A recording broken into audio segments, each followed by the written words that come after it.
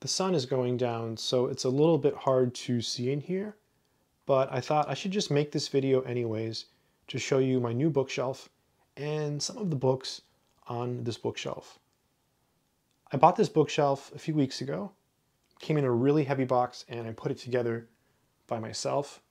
I'm really happy that I finally have this bookshelf because before this, all of these books were on a desk, just sitting in a huge pile. So it has 5 shelves. You can move this one, you can move this one, you can't move this one, you can move this one, and you can't move the bottom one. So pretty good. I used one of my shams, I'm not sure if it was this one, but I used this to measure the distance between the shelves so I can make sure to fit bigger books. So take one of your widest books and use that as a measurement for your bookshelf. That's what I usually do when putting these together. Let's look at some of the books on here. Here's one I've never talked about. People have mentioned this in the comments for a while. It's called Concrete Mathematics. It's by Graham, Knuth, and Potashnik.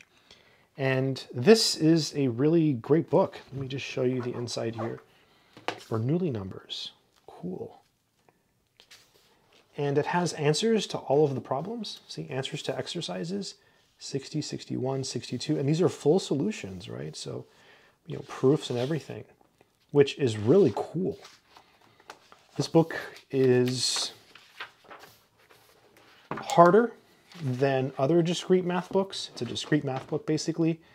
So I think there's other books out there that might be better for people just starting out. But it's a classic, so I thought I should show you.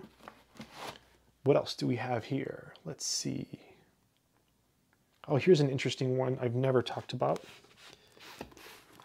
This is Higher Algebra by Bernard and Child. This is a book that is used a lot in schools in India. And I actually bought this book from India. This is a reprint of an older book, and the original book is extremely hard to get.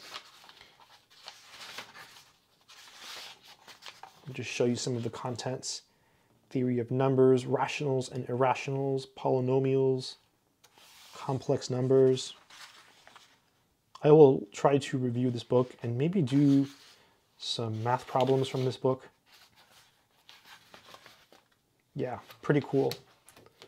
I'll try to leave a link in the description if I can find this book, and also to the bookshelf if you're interested in a bookshelf, like if you need one. I usually try to avoid buying them, but it got to the point where I absolutely needed to have a bookshelf because it was just overwhelming, all of the books on the floor and on my desk.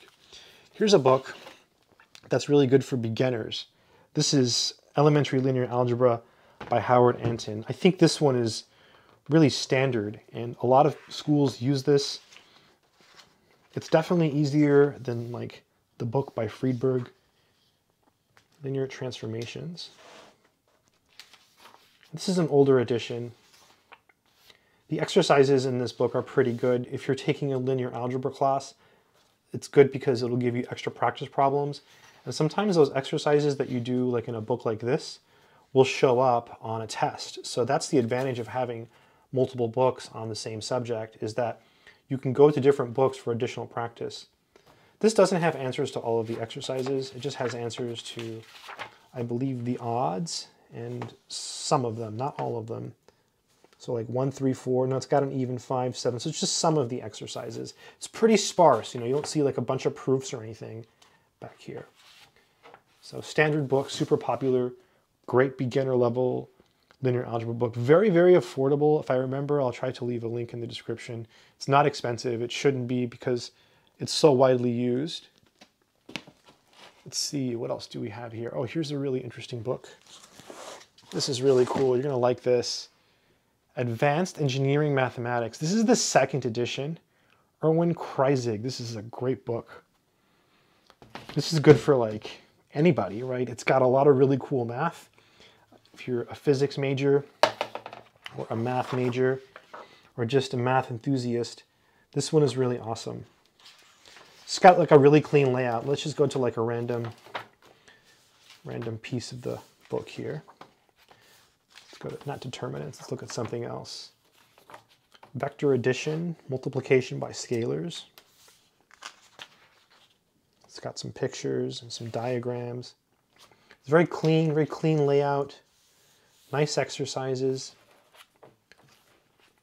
It's got tables in the back, statistical tables. It's got a lot of math, right? Looks like it has answers to odd numbered problems as well. So great book. Let me show you the contents. This book has a lot of topics. That's really the interesting part about this book. So let's go to the interesting part, which is the contents, in my opinion. So some review, look, functions, partials, ordinary differential equations of the first order. Cool, you get some applications there, electric circuits, orthogonal trajectories, cool. Some higher order stuff and some applications. Then it's really cool. He just goes into power series solutions of DEs, which is, you know, if you're, I mean, it's cool. I guess it makes sense. He's already covered, I mean, yeah, at that point, he's already done all the first order stuff, higher order stuff in applications. So it makes sense to either go here or Laplace.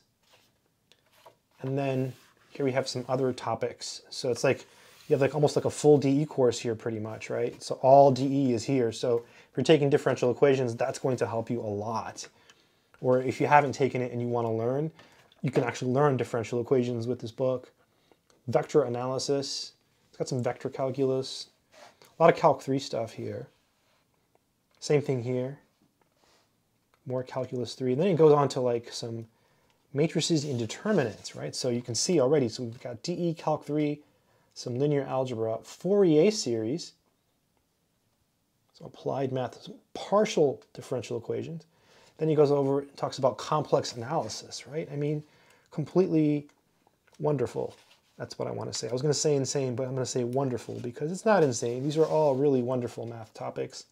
And I think it's great that he does it in, you know, one book. I mean, look how thick this book is. This is awesome. I just got to give it a whiff. This is just a classic. Just, oh yeah, great book. Advanced Engineering Mathematics, Erwin Kreisig. Let's keep looking at some books. What else do we have here? Let's see. How about, let's look at this one here. Here's one that is pretty rare. Plane figures and sections, how to construct them given specific conditions. So this is a book I just got. So let's look at it. Mir Publishers, Moscow. Mir is, or was, I'm not sure if they're still around, a publishing company that published, that translated Russian books to other languages. And they were sold all over the world. So this one was published in 1980, and it translated from the 1979 Russian edition. Here's the topics, so you can see. Cool stuff, right? It's really interesting. Yeah, Mir, I believe it's pronounced Mir. I made another video on them, and I said Mir, and people corrected me, so thank you. I believe it's Mir Publishers. They, what they did was, they translated all those books, and you know they're used a lot in other countries. They're not so popular in the U.S. They were used a lot in Latin American countries, and I had comments from people saying they were used all over. Someone from Ireland, several people in Europe were saying that they were less expensive than the other European books, and so they were able to get these for a few dollars. Not the case today. Here, they're quite expensive and quite hard to find. Let's look at some other books. Here's Lang's analysis. We could look at that one. Oh no, let's look at this one. I really like this one. This is one you've probably never heard of. It's called The First Course in Abstract Algebra, and this book is really interesting. I used this a lot as an undergrad, and I actually used it again as a grad student for something, I think with fields. Something with finite fields. I needed to reference it, and it's pretty good. It has some strange notation for functions in it, and it does the cycle multiplication backwards. So if you know what cycles are, it does the multiplication kind of like Wolfram Alpha would do it. I think the Ferlet book does it the same, but little stuff like that that I didn't like, that was a little non-standard. But it's got a lot of topics. It starts with set theory, number theory. the theory of groups, the theory of rings. It's got a lot on rings. I've referenced it a lot for this. Topics in the theory of groups, topics in the theory of rings. They even prove Wedderburn's theorem. So I just got to give this one a whiff. This is out of print. This is hasn't been reprinted. I bought this book for probably like less than $8 a long time ago. It's been several years since I bought this book, but it's a pretty cool one. Anyways, I just thought I would make this random video to show you my new bookshelf and just show you some books. Good luck.